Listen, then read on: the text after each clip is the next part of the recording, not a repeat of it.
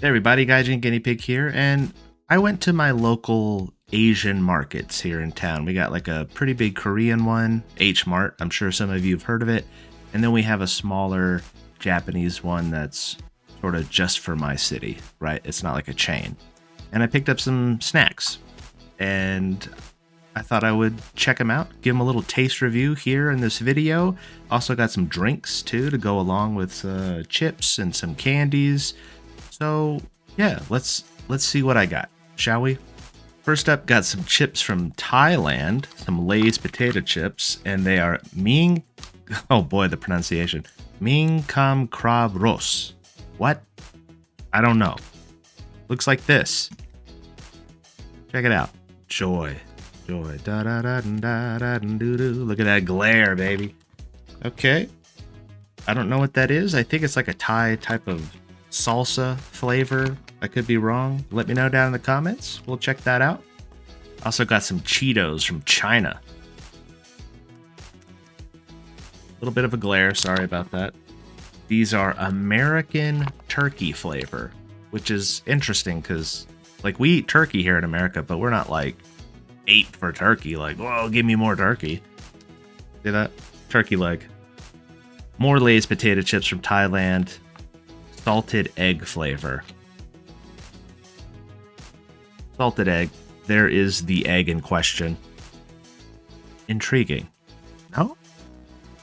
Sticking with the savory items, from Japan we have this brand called Prime Crackers. Cheese sandwiches. Prime Cracker cheese mini sandwiches. This is herb and cream cheese flavor. You know, I guess it's sort of like Japan's version of Ritz Bits Minis, little sandwiches, so should be delicious. Also, of the cheese sandwich Prime Cracker minis, I got this flavor. Wasabi and Parmesan. Should be delicious as well. Now, moving on to the sweets, or the candies. Milky. Everybody knows Milky, right? Usually it's in a red package. It's got a little Milky mascot on it, and it just tastes like a milk candy somewhere between a hard and a soft candy. Well, this is that, but it's the 100-year shortcake flavor. Whatever that means. I mean, I know shortcake. I like shortcake, but 100 years? 100 years of this flavor? I don't know. 100 years of love and shortcake in Japan? Maybe. Milky. Also from Japan, I don't know if you pronounce this pure or puree. Pure. We'll go with pure because that's what it looks like. Premium gummies, and it's pineapple flavor, and pineapple is my favorite fruit, so had to try this. It looks like it has a sort of a liquid center. I'm into that. Now everyone knows this next candy. It is Haichu. Haichu Nishi Nippon, right? Western Japan flavors. We have, again, a pineapple flavor. We have essentially like a peach flavor. And then ruby marron grapes, which are like some really bougie grapes. So, alright, I'm into that. All those flavors should be really good. Haichu has a lot of variety here in the States, but don't sleep on Japan. They have even more. Alright, now let's talk about some beverages. I have Diodo's Sumiko Gurashi no iced tea. Okay? I was trying to read it. It has the Sumiko Gurashi, cute little characters that everybody kind of knows and loves. Right there. This is essentially just an iced black tea. No sugar, of course. Next up, we have sea salt and lemon sparkling water. Pretty simple. Just like that. I used to hate sparkling water, but now I'm like super into it, so very keen to check this out. You know, no sugar, no calories, all that stuff. I used to hate that, but I'm into it. And last but not least, you've heard of Aquarius. You know, Aquarius Pocari Sweat, the sports drink in Japan. Well, they have a new version of Aquarius right here. Oral rehydration solution. It is clear like water, unlike regular Aquarius, which has that sort of cloudy bluish look to it. So this is a different solution. And I was sort of looking it up online, and I was like, well, what makes this Aquarius different? And it says oral rehydration solution has a higher concentration of electrolytes than general sports drinks. Sports drinks are sufficient to replenish fluids and electrolytes during daily life and light exercise, but if you sweat a lot due to heat or exercise, we recommend our oral rehydration solution, which has a high concentration of electrolytes and is quickly replenishing. Okay, great. So, Aquarius. Alright, so we're just going to try these. We're going to go through this quick. This isn't going to be like ASMR. I'm not going to silently chew into the microphone. Unless you're into that kind of stuff, and then think about it. Lay's. Alright, they're open. I don't want to make too much noise.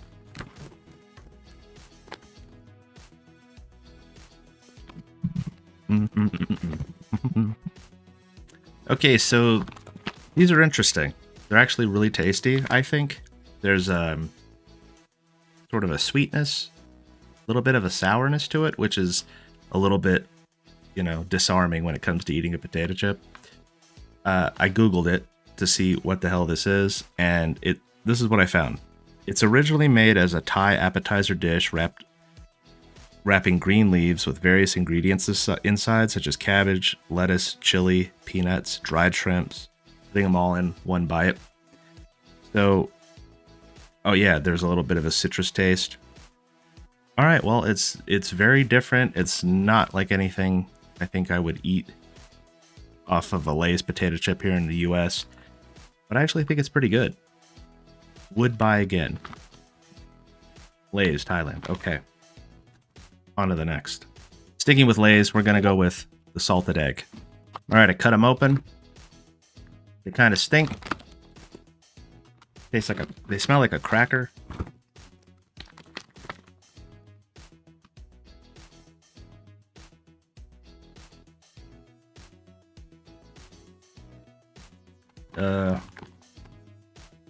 I don't know about this one.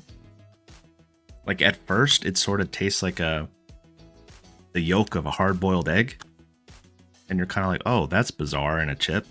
But the more you chew it and get through it, the aftertaste is rather unpleasant, in my opinion. But, you know, for science sake, let's try one more.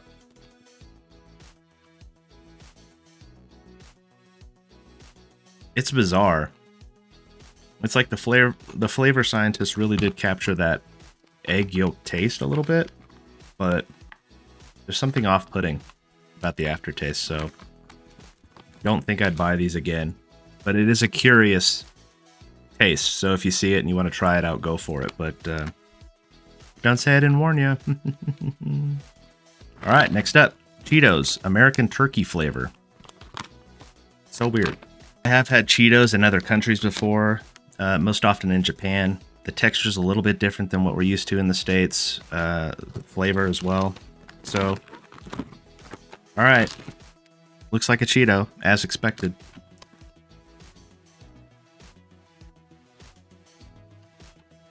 Yeah. One more. Yeah.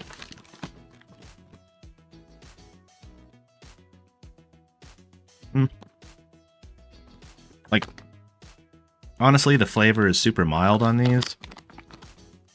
Nothing about it says turkey to me. I've had turkey. I eat turkey sandwiches. I've had turkey at Thanksgiving. I don't know what turkey this is. I don't know what they're trying to convey here. It's a really mild seasoning. You mostly just kind of taste the corn puff of the Frito. So, probably would not buy these again. On to the next. Now I'm going to try Prime crackers, herb and cream cheese. You can probably guess that's sort of a tried and true flavor combination no matter where you're at. Pardon that noise. Oh, of course they come in little pouches, you know, Japan and its tendency to overpackage. There's actually 2 packages in this box. Actually, garlic and herb cream cheese is what I like on my bagels, so. Like a Ritz Bit sandwich, mini.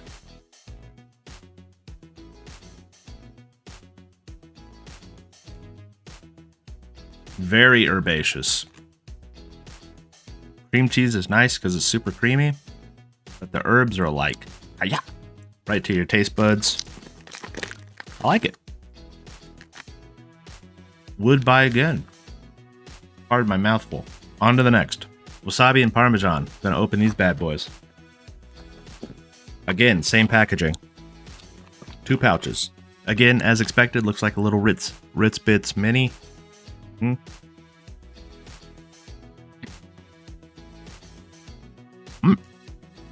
Ooh, what's up, Prime Cracker?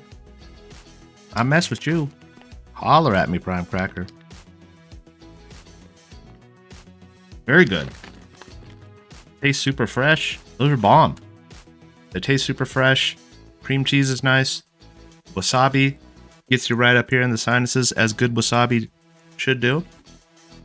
Solid. Prime Cracker, A+, would buy again.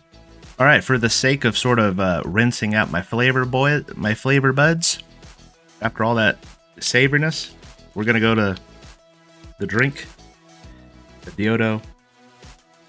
Pretty much just your basic black tea, no sugar.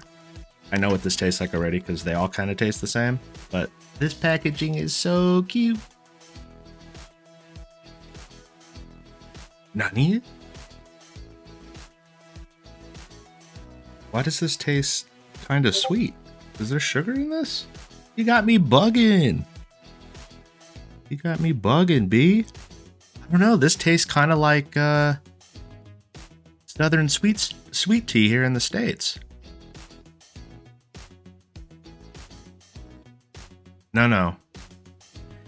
If this has sugar in it, it's really faint, but I think just chasing those crackers with it, it made me think that it had sugar in it, but I don't think it does. But it really does have that kind of Southern sweet tea taste, but without a bucket full of sugar. That's delightful. Let's move on to the candy. Milky.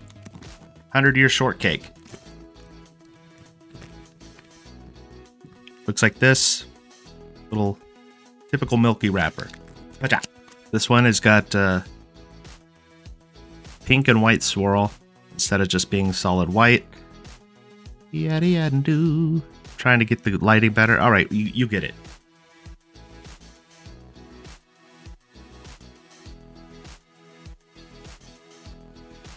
I don't really get like shortcake flavor. It kind of just tastes like strawberries and cream. That's what it tastes like, which makes sense because it's milky, mixed with strawberry. So yeah, tastes like strawberries and cream, which is good. But I think it kind of misses the mark when it comes to tasting like shortcake. I don't really like the firmness of milky. I usually just want a soft candy or a soft chew. So I probably wouldn't buy them again, even though they taste fine. It's just not my thing.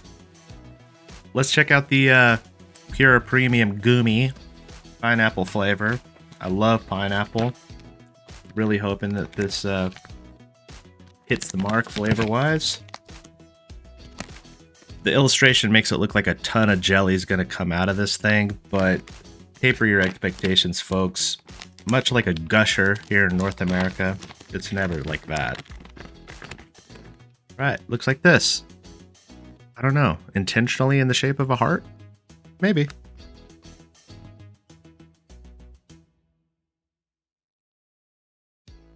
Interestingly, I feel like if this were an American candy, it would just be like super sweet with a little bit of pineapple flavor. Artificially.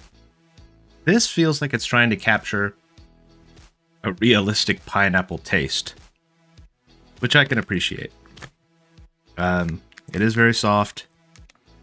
It's gummy in the sense of like those cinnamon bears or those orange slices that we have in the States. Your teeth kind of cut right through it. Not like a gummy bear where it's like chewing on a rubber ball. So that's nice. Very pineapple, but surprisingly not that sweet. So I could tear this whole bag up. And yes, they are intentionally heart-shaped. I'll bite one in half and we'll see if we can see. We'll see if we can see any liquid coming out.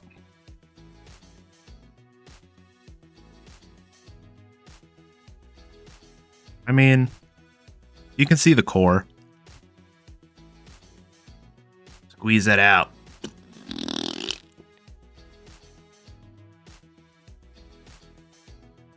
These are bomb.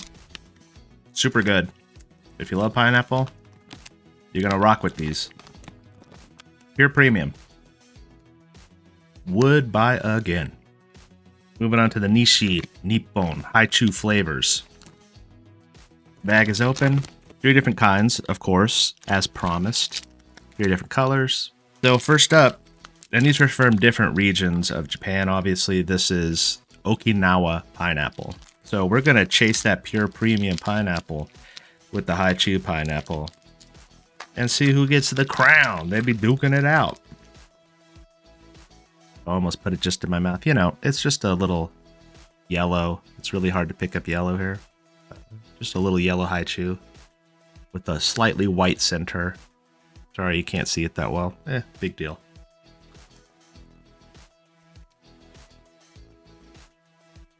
ASMR.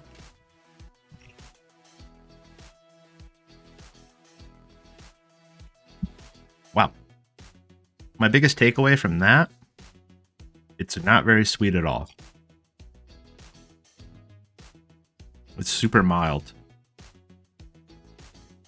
It's pleasant, but it's a super subtle pineapple flavor.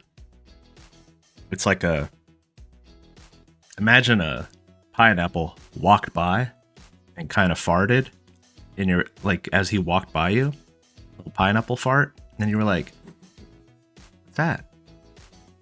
Pineapple? I don't like that. Next up, Ishikawa Prefecture's Ruby Roman grapes, which apparently, if you were to try to buy a batch of those grapes in Japan, like the real deal, mad expensive. So start saving your pennies. Purple with a little white core. Whatever. Can't get good light. Whatever. Yeah. Candy.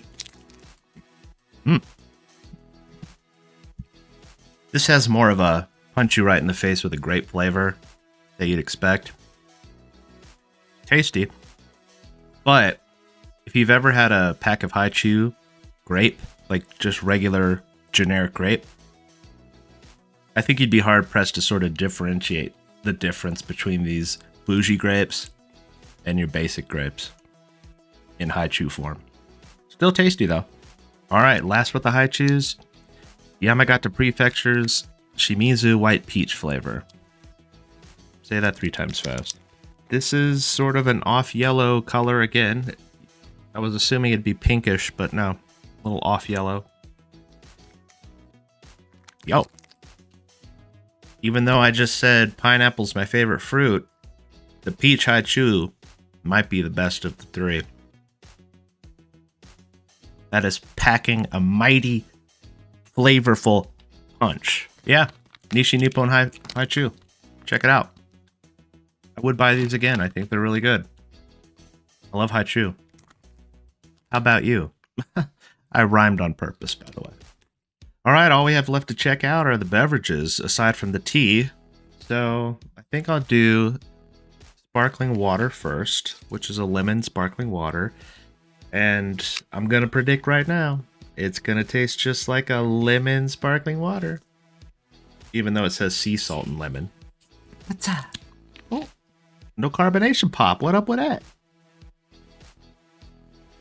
Yep, smells like something you'd clean your countertops with. Yep.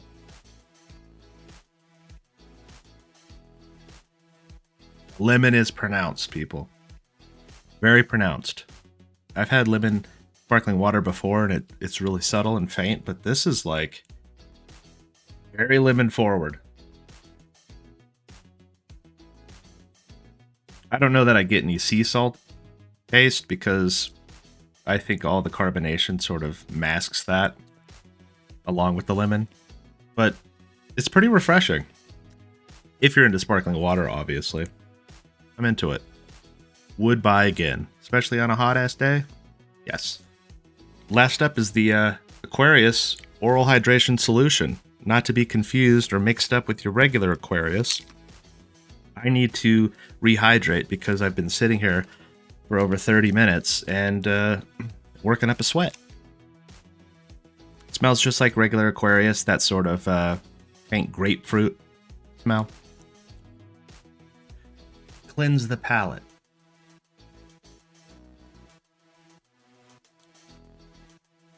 It's got that same mouthfeel as Aquarius, and it kind of like, it looks like water though, but it coats your tongue like a thicker drink, like regular Aquarius. But it's super light. Like you could slam this thing in seconds. You could chug the hell out of this, but I wouldn't recommend that, but you could chug it. It's like Aquarius, but more like water, if that makes sense. I think it makes sense. Yeah, it's all right. I mean, even on a good day, I don't typically buy a Pocari Sweat or Aquarius because I'm not really into that grapefruit flavor, so I don't know. I wouldn't buy it again. This is just Aquarius with a different package and slightly different look to it, I guess. All right, so that was something different. Little snack video. Went to the Korean market, went to the Japanese market. Got a little bit of all these goodies. You know, the Cheetos from China, the Lay's from Thailand. Those were from H Mart. And the rest, the Japanese snacks, were from this little specialty Japanese shop here in Colorado. But yeah, what did you guys think? Do you like these kind of videos? Just something different, mix it up. What looked good to you? What sounded horrible to you? Let me know. And if you have any interesting snacks you'd like to tell me about or recommend, send it my way. I'm a snack monster. I will gladly hunt them down. Also, if you recommend a snack, let me know where you think I could pick it up. You know, help the search a little bit. But yeah, you know the routine. Like, comment, subscribe, all that jazz. Find me on Twitch at Gaijin Guinea Pig. But thank you so much for watching, and I'll catch you in the next one.